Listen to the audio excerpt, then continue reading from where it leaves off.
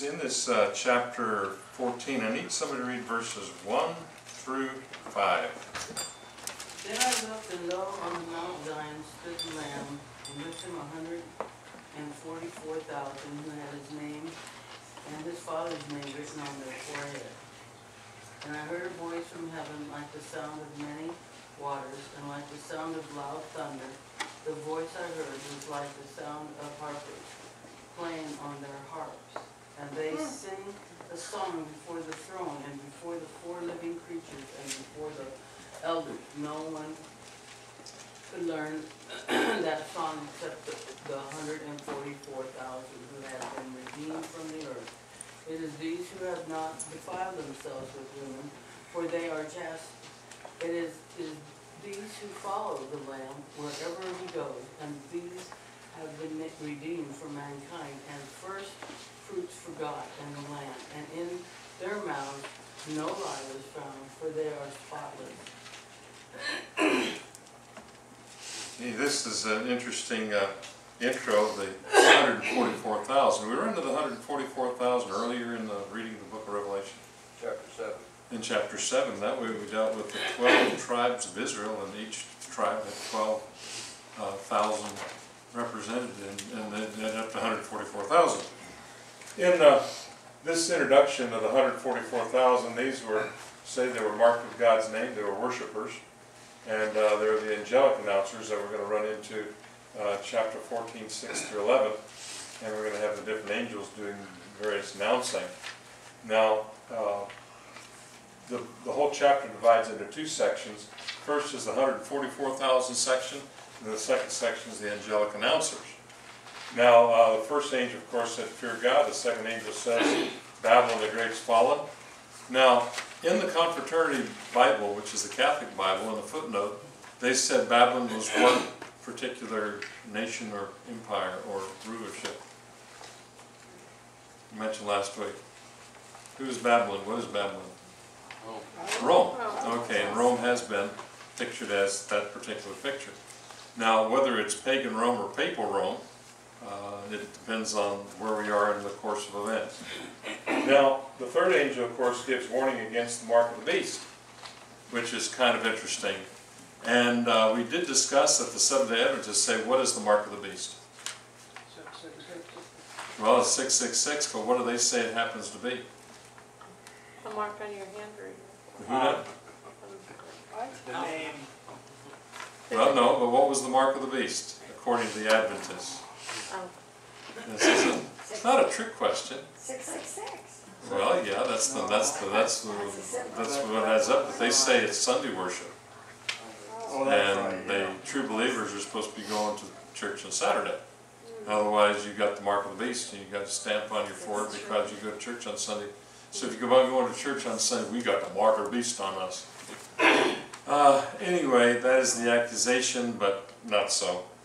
In the various approaches, there's the historicist approach, as far as dealing with the 7 symbolic histories of chapter 12 to 14. The historicist says that this section of Scripture is a vision of the end of the age, when Christ will come and gather his own unto himself. The preterist will say that it's a vision of the coming of Christ to gather and preserve in his church from judgment that was to befall Jerusalem. The futurist takes the approach that it's a vision of the coming harvest at the end of the age, when Christ will separate the wicked for judgment. And then finally, the idealist says it's a vision of the last judgment and the coming of Christ at the end of the age. Of course, my preference is the historical approach, that Christ is coming and gathering his own. Hebrews chapter 9, verse 27 says simply this: "That is appointed for man once to die, and after that the judgment." That doesn't sell books. For Blood Moon sells books and gets people to the theater. The bridles, we're going to be talking about the horses' bridles have blood up to their the bridles, and Russia is supposed to be invading Israel. And this is all part of modern prophetic teaching that is exciting and sells books and gets people to come down to the theater, but it contradicts with Hebrews 9:27, as is appointed for man once to die, and after that the judgment. That doesn't sell books. Sorry, Morgan. Not as exciting as others. Richard? Yes. My hand up here. You're selling books. I just thought it was invisible. Yeah. Did you settle on the number 666? Oh, so 666, we discussed that last week. Were you here this last week? I didn't hear anybody give an answer. Oh, well, that wasn't the question. It was Okay, who's forget it, the forget it. Seventh-day Adventist on what?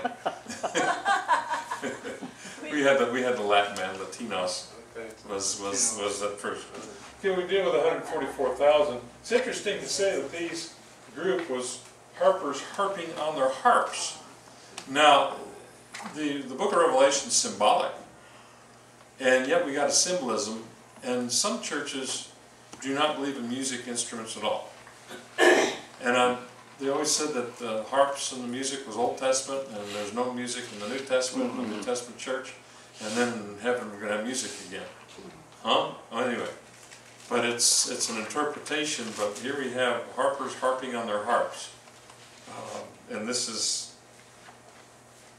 building a music, speaking in psalms, hymns, and spiritual songs. The other is, in this particular passage of Scripture, when we get into verse 6. I want somebody to read verse 6. Then I saw another angel flying in midair. He had the eternal gospel to proclaim to those who live on earth, to every nation, tribe, language, and people. Okay, in this period, this was of course the end of the Dark Ages and the beginning of the Renaissance, where the printing press came along and the Bible was being printed. And first book to come off Gutenberg's printing press was what? Bible. And what language? German. German. Thank you. Somebody's been paying attention in class. But that was the beginning. The handwriting, everything by scribe, was a long way of doing things, but this was a positive way. But the beginning of the Bible societies, the beginning of Bible publication, Bible translation, the English translation, God opened up the eyes of the king, and one would say that we wanted that the plowboy of England would know just about as much scripture as the parish priests, because they looked up the language in the Latin language, and only those that were educated could study the Latin language and read the Latin language, and only the priests who knew the Latin language could read.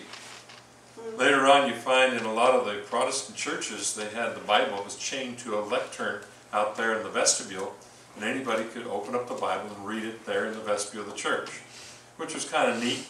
It was a handwritten copy, very expensive, but made available.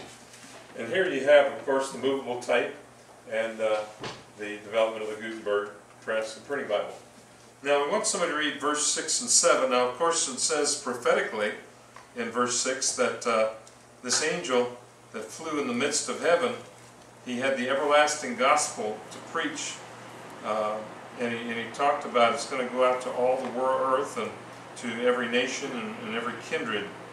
And this is what happened as far as the Bible is being translated. I know there are several thousands of languages that the Bible hasn't gotten into that's still being developed. But once, when does Jesus come again? When every tribe, nation can read His Word, understand His Word, have His Word? There's been probably more translation in the last 50 years than has been in the former 500 years. So there's a lot of hard work we've been doing through. We entertain 50 and 60 and 70 jungle pilots once a year here for Sun and Fun Flying. These guys are going into the outermost parts of the world, bringing Bible translation and preachers into the remotest areas of the world. And what an exciting situation. I need somebody to read verse 6 through 10. 6 through 10 or 6 through 10. Or 7 through 10. 7 through 10. so? He said in a loud voice, "Fear God and give Him glory, because the hour of His judgment has come. Worship Him who made the heavens, the earth, the sea, and the springs of the water." A second angel followed and said, "Fallen, fallen is Babylon the Great, which made all the nations drink the maddening wine of her adulteries." Through 7 through which number? 10. A third angel followed them and said in a loud voice, "If anyone worships the beast and its image and receives its mark on their forehead or on their hand, they too will drink the wine of God's fury, which has been poured full strength into the cup of His wrath. They will be tormented with burning sulfur in the presence of the holy angels and of the Lamb. Okay, quite a judgment picture. Here we have this one verse that says, they fear God and they worship Him. He's the one that made heaven and earth and the sea and the fountains of the waters. So we're talking about God the Creator is still in control in spite of. And we've got the three messages, and we have the three messenger angels. The three messages, the final one, of course, dealt with God's doom upon Babylon.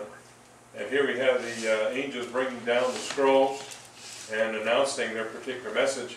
But this was one person or one religion's interpretation of what the first angel of this message was. You notice what this commandment is right here? You know what that one is? 1, 2, 3, 4. What was the fourth commandment? Sounds like Sabbath holy. Yeah, remember the Sabbath day, keep it holy. And of course, this is the interpretation that our Adventist friends make with the book of Revelation. And in their interpretation, they deal with that the first angel's message was in 1831 to 1844, first preached by William Miller, who involved the soon advent of Christ, was later proclaimed by many other Millerite ministers. The second angel's message was the summer of 1843, first proclaimed by Charles Fitch, a Millerite preacher. Millerites, of course, were the Jehovah's Witness forerunners. And he was involved in separation from the denominational bodies that rejected the preaching of the first angel's message. Third angel's message, January 1847, was articulated in written form in a tract published by Joseph Bates in January 47 on the topic of the Sabbath entitled The Seventh-Day Sabbath, a Perpetual Sign. He was the first to connect the mark of the beast with a false Sabbath, and James White made some other key contributions to this particular. Now, is this our interpretation of it? No. But I do want you to know this is interpretation of the Adventists. Their problem is they set a certain date that Christ was coming again in 1841. Oops, we made a mistake in 1842, and He didn't come, He didn't come, He didn't come. And Jehovah's Witnesses made the same mistake.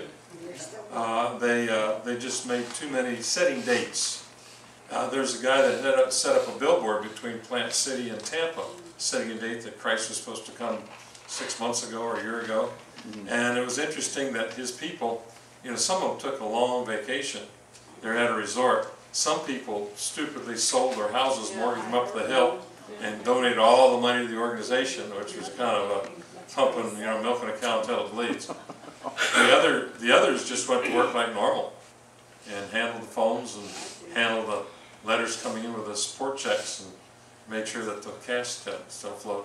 But he put up a billboard campaign all over the country, setting the date for a specific time. And that's dangerous. Scripture says no man knows the day or the hour, but God Himself. But those that set dates. Happened in Pennsylvania. I was preaching in a congregation there south of Pittsburgh, 50 miles, and a couple of families came in, and he said they were at a revival meeting from, that time it was a Baptist church, which I was kind of surprised. And the guy was preaching a revival meeting, setting date that Jesus was going to come, and had all these 8, 9, and 10-year-old kids coming down the altar and bawling their eyes out, scared them to death. And this other family says, that's being a little radical, isn't it? Well, there's the idea of scaring people, and realize that people need to fear God and keep His commandments, but the same thing is God's just as much a God of love.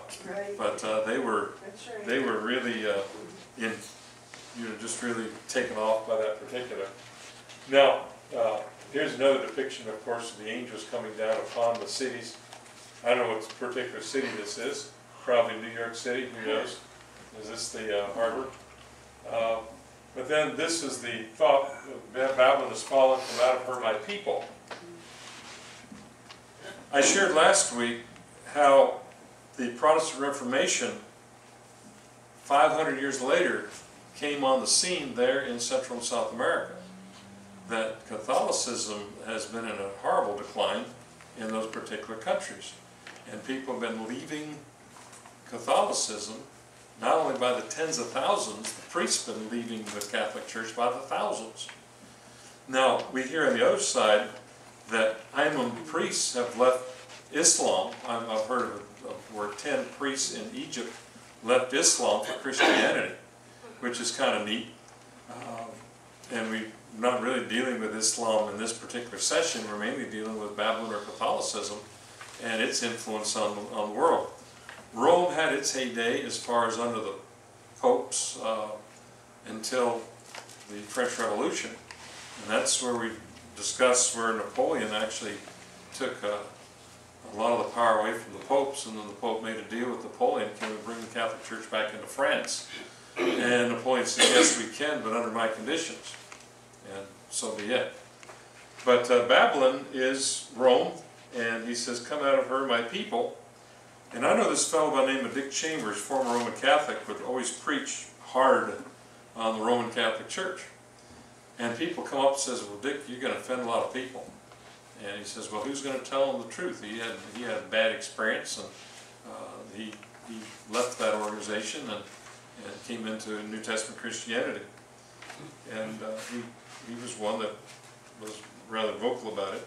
Here's a picture of Babylon, later on pictured as the great harlot of Revelation, and we're going to be opening up Haley's Handbook and going through and sharing with you some of the ins and outs of some of the crazy things that went on among the popes in the early days. There were one time 3 popes, and when there were 2 popes, one opened up shop in Ravenna and the other one was still in Rome. And the one pope in Rome, guess what he called the pope in Ravenna? Guess what he called him? The devil. No, he called him the Antichrist. And the pope in Ravenna, you know what he called the pope in Rome? Guess what? The Antichrist. So they're throwing words at each other back then. And Martin Luther was one that popularized that position, but the entire Protestant Reformation, and we shared this in time past, but what were the 2 main points of the Protestant Reformation? Number 1, a man is saved by grace. So he preached faith. Faith is great. And the other one was, who's the Antichrist? The Pope. The Pope. And that is the entire 2 main platforms that the entire Protestant Reformation sat on. Now, in today's day and world, everybody is politically correct. They don't want to hurt anybody's feelings, and they want to get along to go along, and you're supposed to learn to get along with each other, and you're not supposed to have debates, you're not supposed to have discussions, and you're not supposed to be, beating each other on the head with the Bible. But reality was, 500 years ago, they beat each other over the head with the Bible. And one group burned the Bible. Every time the English Bible came out, the other group burned it. And if they caught you translating it, they burned you at the stake. And if you already buried, you dug your body up, burned your body and bones, and cast your ashes in the river Swift. That's what happened to, what was it, Tyndale? And it just, horrible things happened for those that were smuggling Bibles and reading Bibles and having Bibles and had the big book burnings. But here in Revelation 12, we need somebody to read verse 11 through 15. And the smoke of their torment ascends forever and ever, and they have no rest day or night, who worship the beast and his image, and whoever receives the mark of his name. Here is the patience of the saints. Here are those who keep the commandments of God and the faith of Jesus. Then I heard a voice from heaven saying to me, Write, blessed are the dead who die in the Lord from now on. Yes, says the Spirit, that they may rest from their labors and their works follow them. Then I looked, and behold a white cloud, and on the cloud sat one like the Son of Man, having on his head a golden crown, and his hand a sharp sickle. And another angel came out of the temple, crying with a loud voice to him who sat on the cloud, Thrust in your sickle and reap, for the time has come for you to reap, for the harvest of the earth is ripe. So he who sat in the cloud thrust in his sickle on the earth, and the earth was reaped. Okay. So here we have Revelation 12. Here's the patience of the saints that keep the commandments of God and the faith of Christ. And he's talking about the patience of the saints. He's talking about blessed are those that die in the Lord. But he's dealing with the persecution. But he boils down to, blessed are the dead which die in the Lord from henceforth. Yea, saith the Spirit, that they may not rest from their labors, and their works do follow them. It's kind of interesting here, Revelation 13. Blessed are the dead who die in the Lord. Yes, says the Spirit, they will rest from their labor, for their deeds will follow them. Here it says, and it looked, and behold, a white cloud. Upon the cloud sat upon him, Son of Man, having on his head a golden crown, and in his hand was a sharp sickle. And here's the old sickle. This is called the last harvest. And here we have the 7 symbolic histories, the harvest of chapter 14 through 20. I looked, and there before me was a white cloud. See, the cloud was like some man, a golden crown on his head, sharp sickle in his hand. Another angel came out of the temple, called in a loud voice, and him who was sitting on the cloud, saying, Take your sickle and reap, because the time to reap has come, for the harvest of the earth is ripe. So here we have the end of time. I mean, this is Judgment Day, and this is final God's judgment. Now, here's some depictions of the angel coming out and harvesting the crown, the sickle. Here's some other depictions of the angels over the earth coming down and bringing God's judgment. Here's another picture of Jesus with a crown, a fist, and a sickle in his hand. Here's the harvester. Now, in the New Testament, we talk about the Lord of harvest. Now, when we see there's a need for souls being brought to the Savior, who are we supposed to pray to? Jesus, who's the Lord of harvest. And what will he do? You will sing. He'll send forth reapers. And so that's the area. It's our job to pray, and Jesus' job is to send the reapers. Here's some other depictions of the harvest and the reaping. Now, it says, another angel came out of the temple, crying with a loud voice, thrusting the sickle, reap, for everything's the harvest and the earth is ripe. Now, it's kind of interesting in discussing that end times. End times have plane be flying and a bus will be driving and a car will be running, and all of a sudden the driver disappears and the pilot disappears and the pilot disappears and the bus driver disappears and the bus ends up cracked up in a telephone pole and the plane crashes and all these other things happen. And yet in Scripture we have, whenever Jesus divided the sheep from the goats and the tares from the wheat, it all happened simultaneously. And it talked about the tares were piled up first and burned, and then the wheat was second. So in that parable, you have the bad guys are called out. He says, well, what happens with the harvest when you have the weeds and the regular? Do we tear them out? Oh no, just let them grow till whenever, and then once they reach a certain maturity, then you know what's the wheat and what's the tares, what's the weeds. And so he says, in the days, everything's going to be just cut down, and you're going to put the wheat in one pile and the tares in the other pile, and you're going to toss a match on the others and burn the old tares up. But in that particular parable, it didn't say that 7 years went by. It didn't say that this is going to happen whenever. He just says it's back to whenever man wants to die, and after that the judgment. And the whole concept of various interpretations that the world is going to get better and better and better and better. And Christ is going to come again and rule for 1,000 years. And then there's going to be a final judgment. And others believe the world's going to get worse and worse and worse and worse. And Christ is going to come again, rule 1,000 years, and then going to be a final judgment. And then the other interpretation is it's point for man wants to die, and after that the judgment. And whenever Christ comes again, bango, there's no 1,000 years. Now we're in the 1,000-year period of, as far as the gospel age, the church age, and Christ is ruling now over the hearts of his people. Glenn, comment. The idea of the secret rapture comes from one verse in Matthew. 2 will be at the mill, 1 will be taken, 1 will be left.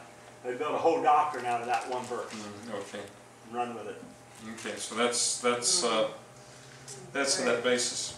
But here we have the judgment of God. But this is the one picture as we move along. I need somebody to read verses 16 through 20. So he who was seated on the cloud swung his sickle over the earth, and the earth was harvested. Another angel came out of the temple in heaven, and he too had a sharp sickle. Still another angel who had charge of the fire came from the altar and called in a loud voice to him who had the sharp sickle. Take your sharp sickle and gather the cluster of grapes from the earth's vine, because its grapes are ripe. The angel swung his sickle on the earth, gathered its grapes, and threw them into the great winepress of God's wrath. They were trampled in the winepress outside the city, and blood flowed out of the press, rising as high as a horse's bridles. Bridles. For a distance of 1,600 stadia.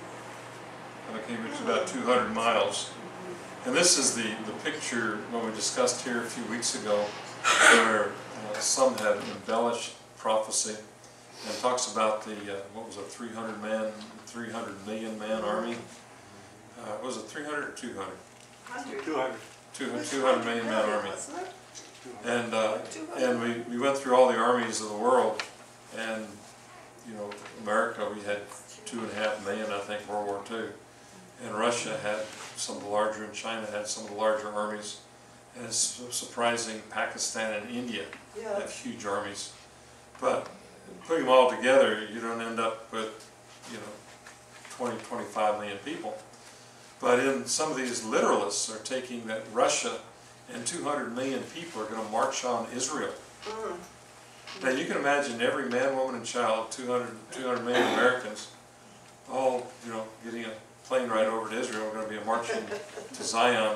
200 million people piled on airplanes and boats and marching on Israel. But they said that the blood is going to be up to the bridles here, you know, for 200 miles. But this is a depiction. And those that are the literalists take it literal. But the Bible says in Revelation chapter 1, these things are in signs and symbols. That was in chapter 8, 200 million. Oh, okay, chapter 8 we dealt with.